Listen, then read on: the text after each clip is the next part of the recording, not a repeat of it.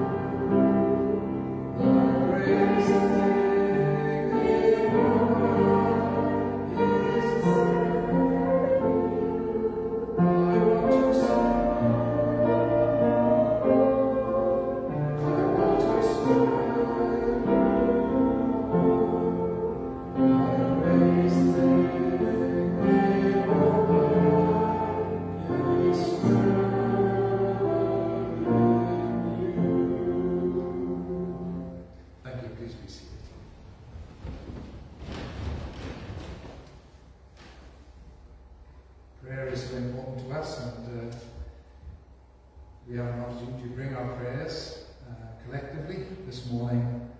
And I know each of us have different matters that we want to bring to the Lord. There is much that we can praise Him for. And I didn't say anything really wrong, but I have to say congratulations to a couple here who celebrated 60 years of marriage this past week. Many of the ground is falling to us. Congratulations both. So we have so much to be thankful for, and in these strange days that we're living in, we have much that we need to be praying about and praying for. So let's individually bring our prayers, and then I'll pray. Let's pray.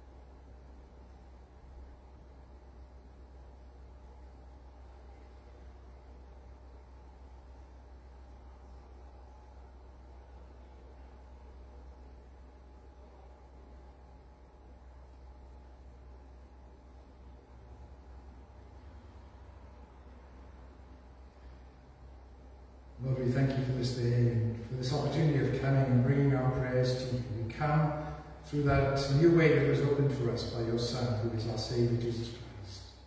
We thank you for your great love for us, and we thank you for your Holy Spirit who is present with us. Lord, you've heard our prayers, and we pray for each other. Lord, we pray for every member of First Baptist. You know each and every situation. We pray especially for Joyce Maxwell, for Doug Fortune, Donna Muller, Bob Lavelle. Lord, we just commit them to you and ask that you will work within their lives and help them to know your presence and know your healing touch. And for others that are unable to join us, we commit them to you and ask your blessing upon them. Lord, as we come, we pray that we might come to you and be open to you. Help us to realize that you are in control of all things. And so we just commit ourselves to you. We pray that we might be a witness to others around us, that day by day your light might shine through us as we live our lives for you. And Lord, as we bring our individual prayers, we pray for our nation, we pray for every level of government. Lord, we ask that we as believers might continue to have the freedom to worship, that freedom that has been and is being still a little bit restricted. Lord, help us to recognize that you are not restricted, that we can meet with you wherever we are. And for those who will be joining us by way of the internet, we ask, Lord, that they might know your blessing too. So I bring our prayers and praise to you in the name of your Son, who is our Saviour, Jesus Christ, our Lord. Amen. The reading this morning is Isaiah 40. It's rather a long passage, and I'm sure it's familiar. It's one of those passages that we hear excerpts from regularly. Comfort my people, says your God. Speak tenderly to Jerusalem and proclaim to her that her hard service has been completed, that her sin has been paid for, that she has received from the Lord's hand double for all her sins. A voice of one calling in the wilderness, prepare the way for the Lord, make straight in the desert a highway for our God. Every valley shall be raised up, every mountain shall be made low. The rough ground shall become level, the rugged places a plain, and the glory of the Lord will be revealed, and all the people will see it together, for the mouth of the Lord has spoken. A voice says, cry out, and I said, what shall I cry out? All people are like grass, and all their faithfulness is like the flowers of the field. The grass withers and the flowers fall, because the breath of the Lord blows on them. Surely the people are grass. The grass withers and the flowers fall, but the word of our God endures forever. You who bring good news to Zion, go up on a high mountain. You who bring good news to Jerusalem, lift up your voice with a shout. Lift it up, do not be afraid. Say to the towns of Judah, here is your God. See, the sovereign Lord comes with power, and he rules with a mighty arm. See, his reward is with him, and his recompense accompanies him. He tends his flock like a shepherd. He gathers the lambs in his arms and carries them close to his heart. He gently leads those that have young. Who has measured the waters in the hollow of his hand, or with a breadth of sand marked off the heavens? Who has held the dust of the earth in a basket, or weighed the mountains on the scales, and the hills in a balance? Who can fathom the Spirit of the Lord, or instruct the Lord as his counselor? Whom did the Lord consult to enlighten him, and who taught him the right way? Who was it that taught him knowledge, or showed him the path of understanding? Surely the nations are like a drop in a bucket. They are regarded as dust on the scales. He weighs the islands as though they were fine dust. Lebanon is not sufficient for altar fires, nor its animals enough for burnt offerings. Before him all nations are as nothing. They are regarded by him as worthless and less than nothing. With whom then will you compare God? To what image will you liken him? As for an idol, a metal worker casts it, and the goldsmith overlays it with gold, and fashions silver chains for it. A person too poor to present such an offering selects wood that will not rot. They look for a skilled worker to set up an idol that will not topple. Do you not know? Have you not heard? Has it not been told you from the beginning? Have you not understood since the earth was founded? He sits enthroned above the circle of the earth, and its people are like grasshoppers. He stretches out the heavens like a canopy, and spreads them out like a tent to live in. He brings princes to naught, and reduces the rulers of this world to nothing. No sooner are they planted, no sooner are they sown. No sooner do they take root in the ground than he blows on them and they wither. The whirlwind sweeps them away like chaff. To whom will you compare me?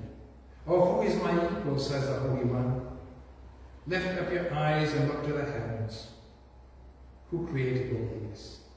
He who brings out the starry host one by one and calls them forth, each of them by name, because of his great power and mighty strength, not one of them is missing. Why do you complain, Jacob? Why do you say, Israel, my way is hidden from the Lord? My cause is disregarded by my God. Do you not know? Have you not heard? The Lord is the everlasting God, the creator of the ends of the earth. He will not grow tired or weary, and his understanding no one can fathom. He gives strength to the weary, and increases the power of the weak. Even youths grow tired and weary, and young men stumble and fall. But those who hope in the Lord will renew their strength. They will soar on wings like eagles. They will run and not grow weary. They will walk and not be faint. God will bless the reading of his word to us. Now we sing, Dear Lord and Father of mankind. Lord.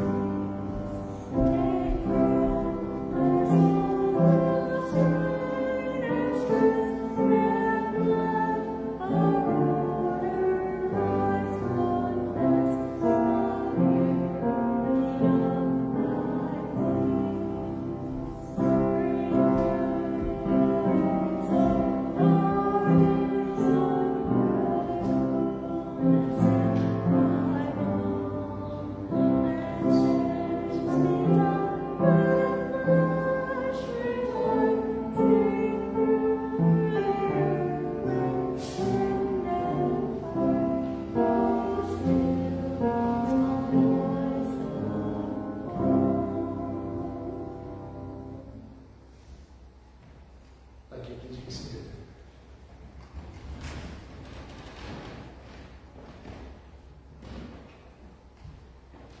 The title of the message is The Shepherd King.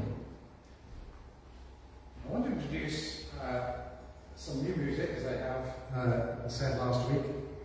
And the first is a modern song that says that we are here for you. If you know it, sing along with it. Otherwise, just listen, and maybe next time we can sing it together.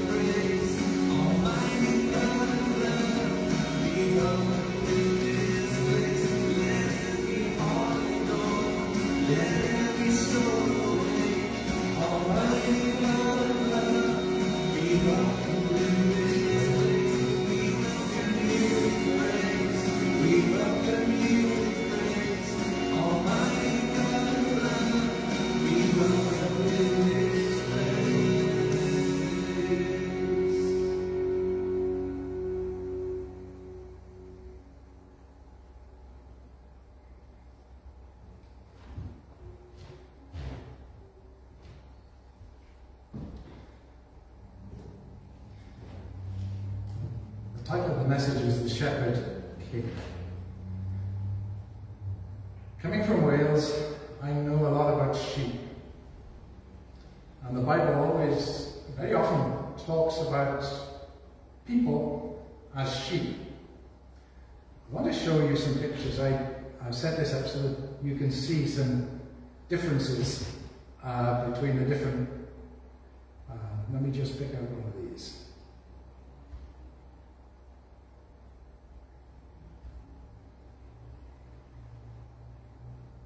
Uh-oh.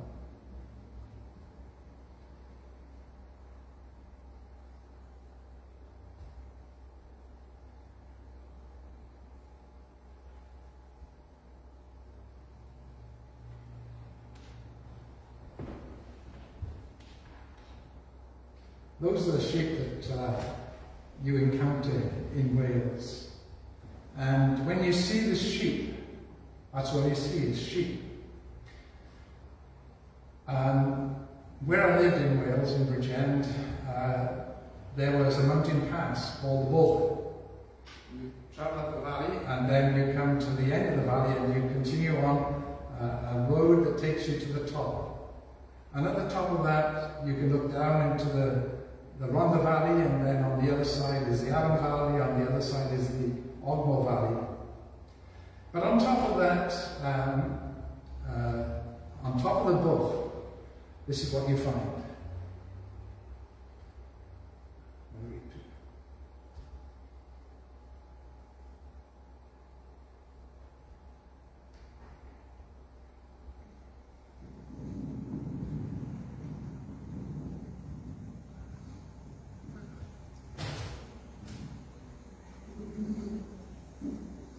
They look a bit bestraggled, but these sheep are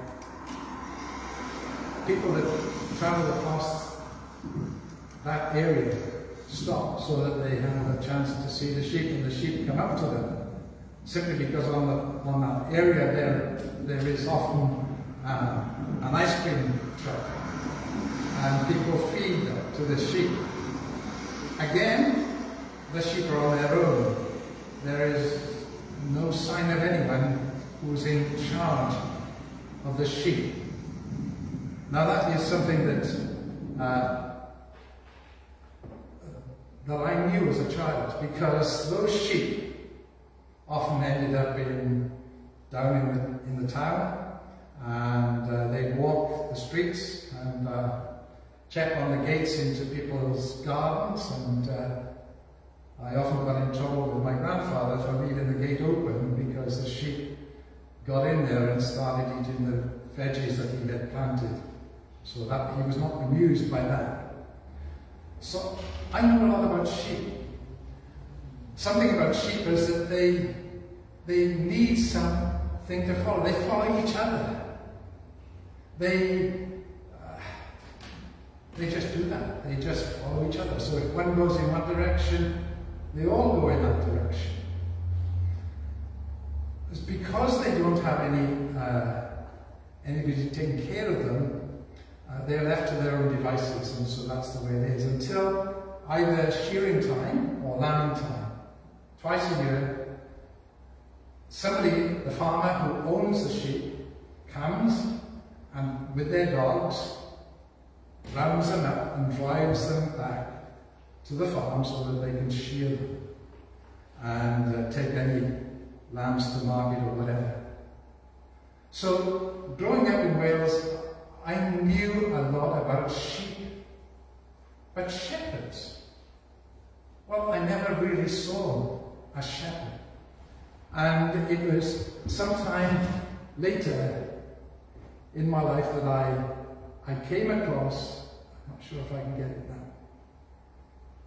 but I noticed the difference between the sheep and the shepherd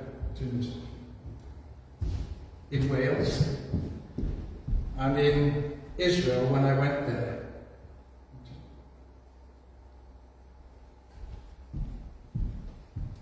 Because that verse in Isaiah 40 is a verse that means a lot. That verse that mentions he tends his flock like a shepherd. Well, living in Wales, that means that they don't care for the sheep. They don't care, and except for twice a year. And in reality, and I had the privilege of going to Israel, and when I went to Israel, it was there that I understood the significance of what the Bible talks about. When it talks about he tends his flock like a shepherd. Because there I discovered that the Bedouin were living very much as they have done over thousands of years. And they had their flocks of sheep. I did have a picture on the screen, but I'm not going to spend time looking for it. But what I discovered was that the shepherd is with his sheep 24/7. They're never out of his sight. In the morning, they walk out to the hills and the sheep follow. And then the young men would sit and just watch their sheep to make sure they're safe. And they'd watch them all day. And then the evening time they would get up and walk. They'd walk back to the tent and make sure that they end up in the fold that is there. And all the sheep are counted back in. And I discovered that the reason that happens is because of the relationship between the shepherd and the sheep. A totally different relationship. In Wales, the shepherd has no real contact with the sheep. But the Bedouin, as soon as a lamb is born, will take it in his arms so that it gets to know him. And so, as this verse says, he gathers the lambs in his arms. That's the way the shepherd gets to know that young, newly born lamb, and then gives it back to the mother. But they spend time with their sheep, and the sheep get to know them. Totally different from my idea in Wales. Something else about sheep is that they need to be cared for. Left to their own devices, they have no defense of their own. They need someone to defend them. And that's another important thing. When we consider the shepherd king, we think of David, who was chosen to be king, but he was a shepherd first and foremost. That was why God chose him to be king, because he cared for the sheep. He protected the sheep. He put his life at risk in order to protect the sheep. And so we need to understand, and we need to come to this wonderful place of knowing that we are cared for. Further on in Isaiah we read that all we like sheep have gone astray. And so walked away. But here I want us to focus on this verse, verse 11. He tends his flock like a shepherd. He gathers the lambs in his arms. He carries them close to his heart. He gently leads those that have young.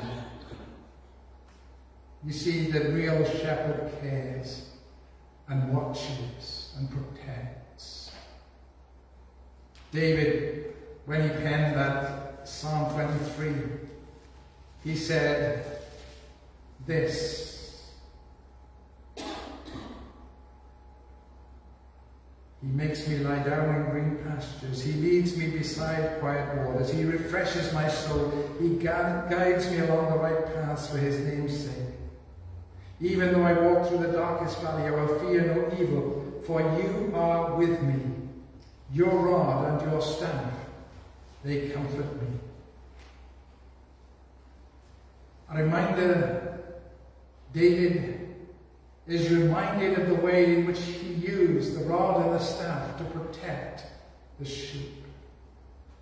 The staff to rescue, the rod to fight off any wild animal that would come to try and take the sheep.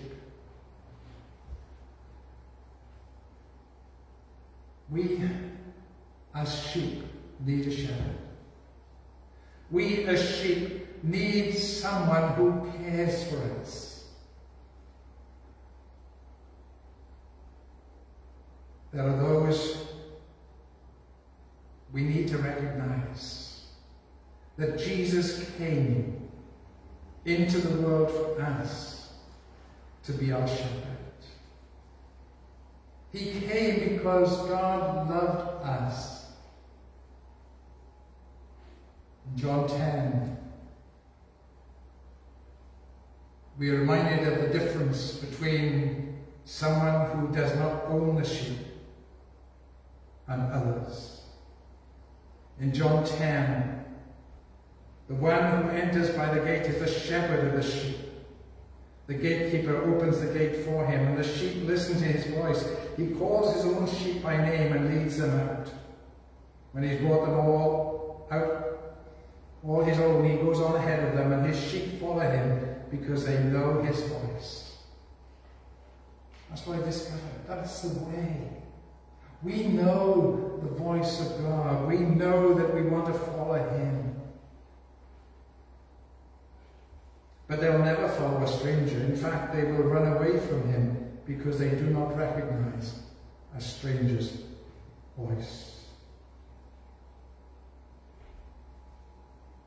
And then he went further to say that he is the good shepherd.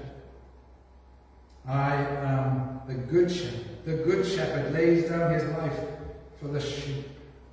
The hired hand is not the shepherd and does not own the sheep. So when he sees the wolf coming, he abandons the sheep and runs away. Then the wolf attacks the flock and scatters it.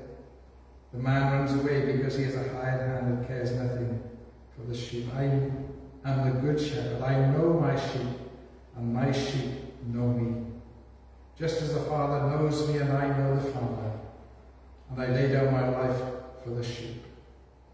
I have other sheep that are not of this sheep pen. I must bring them also. They too will listen to my voice. And there shall be one flock and one shepherd. The reason my Father loves me is that I lay down my life only to take it up again. No one takes it from me, but I lay it down of my own accord. I have authority to lay it down and authority to take it up again. This command I received from my Father. Here is Jesus introducing this idea of one flock, that the sheep that belong to him will be one. There won't be Jew and Gentile. There will just be one flock. He will be the shepherd that will lead it. Today we live in a day and age when people still are looking for leaders. But they're looking in the wrong direction, many. We need to understand that we are able to help people to come into a relationship with Almighty God. That they can come and know him personally. That he cares for them. For God so loved the world. Not just the Jews. God loved the world. Jesus came into the world for us. God sent his Son into the world for us, to care for us. He tends his flock like a shepherd. Who is this shepherd? The one who is Jesus. He is more than just a shepherd. He is king. He said, my kingdom is not of this world. when he taught the disciples the prayer. We pray, your kingdom come, your will be done. Means we surrender to God and recognize that he is in control. The rest of Isaiah 40 reminds us of the greatness of God. The one who is a shepherd is the one who placed everything and created all things. The one who holds all things together. Many people today look and say that the universe is telling them, or the universe is influencing them, or I want to suggest we need to help people to recognize that it is the one who created the universe who is watching over, and we can know him. We can't compare God to anything that we can make, but we can see in Jesus the very image of God. Paul, as he's writing to describe who Jesus is in Colossians, describes him in this way. The Son is the image of the invisible God, the firstborn over all creation. For in him all things were created, things in heaven and on earth, visible and invisible, whether thrones or powers or rulers or authorities, all things have been created through him and for him. He is before all things, and in him all things hold together. The Son is the image of the invisible God. We continually need to focus on Jesus and see that he is the Good Shepherd. He lived his life demonstrating love for all, demonstrating that whoever comes to him will not be cast off, will not be rejected, will be welcomed. It's a decision he does never forces his way upon us. Sheep can choose to follow their shepherd or not. If they choose not to follow the shepherd, they get lost.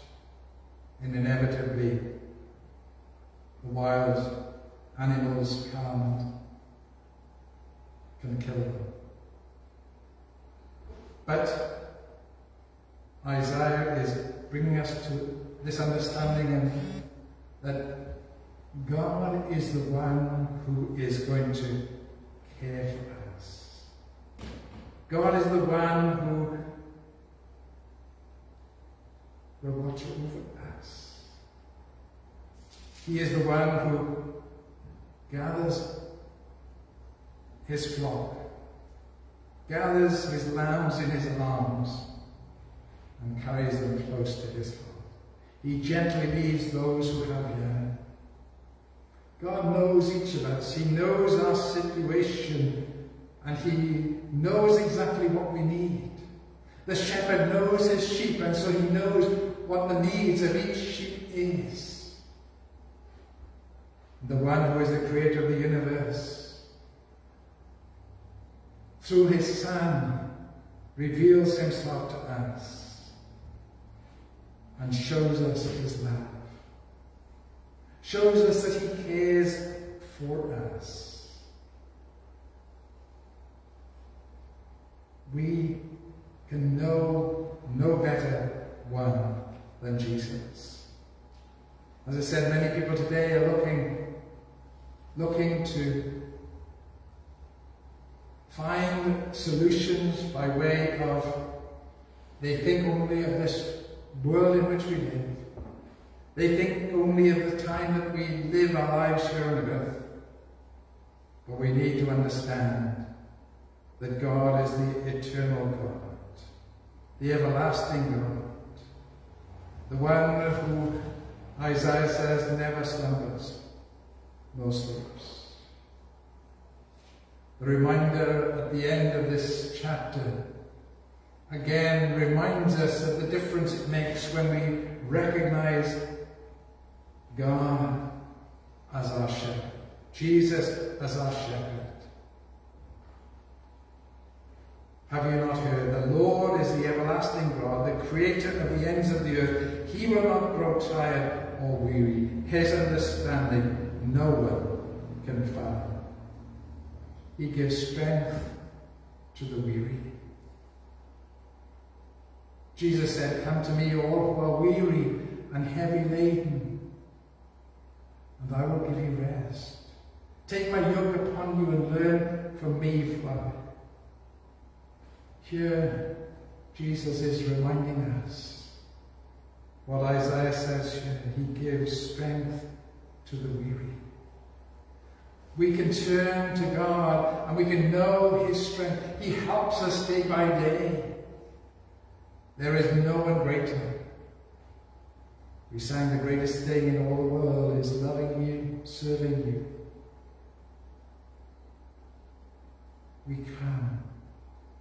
We come to know God. Our relationship with him is as we focus on him. The sheep need to keep an eye on the shepherd. As the shepherd moves, the sheep move. And the shepherd leads, the sheep follow. Rather than following other sheep, we need to follow the shepherd. We need to understand the difference it makes. It says he increases the power of the weak. Even youths grow tired and weary, young men stumble and fall, but those who hope in the Lord will renew their strength. The shepherd knows exactly what we need to give us the stamina to continue on. He loves us, wants the best for us. Then he says, they will soar on wings like eagles. You know, the realization that we can soar. In amongst all the troubles that we find during this pandemic, if we look to Jesus and see him as our shepherd, we can, as it were, lift up ourselves up and surrender to him. Open our wings and just allow him to lead us. Allow him to hold us up. I'm always amazed by the way in which the eagle, all it has to do is just, it doesn't flap like the hummingbird.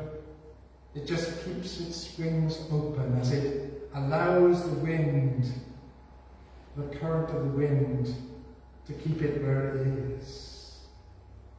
It's just there, effortless. Allowing the power that is there to move it. And that's where we need to be. We need to open ourselves to God and allow him by his Spirit to move us. Allow him to lift us up above the problems and difficulties that we face. To look down from a different perspective. To see that he is the one who cares for us. He will lift us up. He will give us all that we need to live for him.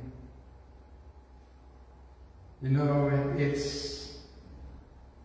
we in this part of the world have had it easy for many years as Christians. But times are getting tougher. And we may be facing difficulties because of things that we say that are consistent with the Scripture. I don't know. All I share, I believe, is what the Scripture says. We know the world in which we live is ignoring the Scripture, is ignoring God. They think that they have the control over everything. They think we need to come to this place where we surrender to God, the one who created all things, the one who is in control of all things, and allow him to provide all that we need.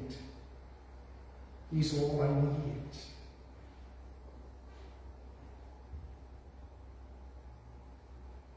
I was hit this past week by being told that one of my grandchildren was upset by something I said. I don't know what I said, but I'm sad. But you know, we need to hold firm to the Scripture. We need to hold firm to what God's Word teaches us. We need to know that He loves us, He cares for us. He doesn't. It's a choice that people make to accept Him or reject Him. The choice to reject is theirs. The choice to accept is ours. We accept Him for who He is. Those who hope in the Lord will renew their strength. They will soar on wings like eagles. They will run and not grow weary. They will walk and not be faint. You see, God will lift us up. God will help us through any difficulties we may have. We need to turn to Him. We need to help other people to recognize that this pandemic is something that we have to deal with. But God still loves us. And we need to hear His voice. We need to keep focused. Don't get distracted. You know, when I was growing up in Wales, we had milk delivered to us. And the person who delivered the milk had a horse and cart. And the horse had blinkers on, so that it was not distracted. That anything around him was not distracted. He knew the way ahead. We need to make sure that we, as it were, have blinkers. We close out those things that are not helpful to us and open ourselves to God and all that He has for us. Jesus, the Good Shepherd. Listen to what Jesus said. The works I do in my Father's name testify about me, but you do not believe because you are not my sheep. My sheep listen to my voice. I know them, and they follow me. I give them eternal life, and they shall never perish. No one will snatch them out of my hand. My Father who has given them to me is greater than all. No one can snatch them out of my Father's hand. I and the Father are one. That promise He has made for us as we follow Him. He says, I give them eternal life, and they shall never perish. No one will snatch them out of my hand. My Father who has given them to me is greater than all. No one can snatch them out of my Father's hand. That's exactly what Isaiah is sharing, that God is the one who is in control of all things. The God who is in control of all things tends His flock like a shepherd. He cares for His sheep. He gathers the lambs in His arms and carries them close to His heart. He gently leads those that are young. May we recognize that the one who is our shepherd is also the King. He has all power and all authority. King of kings and Lord of lords. Jesus is our Saviour. He is our Lord. We as sheep need Him. We need to welcome Him. We need to acknowledge Him. In all your ways, acknowledge Him, and He will direct your paths. Our God is a loving God. help people to come into relationship with Him through knowing Him as a shepherd, acknowledging that we are just sheep, needing a shepherd, thanking Him for giving His life for us. May God help us to be more effective in our witness and to know Him, to keep following Him in all that we do. We're going to sing now, A Shelter in the Time of Storm.